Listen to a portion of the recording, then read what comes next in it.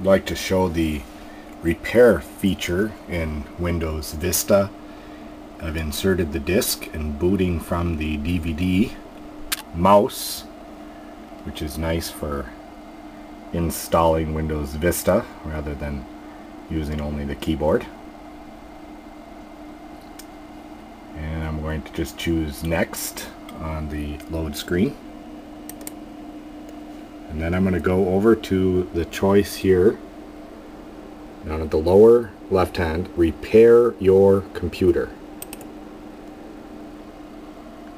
And ask for which operating system you're going to pick, and it'll list whatever Vista operating system you have installed there. So you would select that and then click next.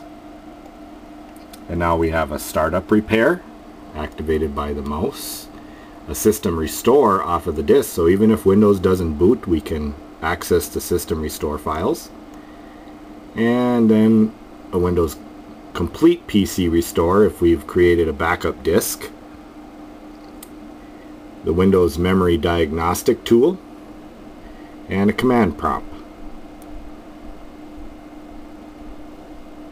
So you could make your choice and then proceed.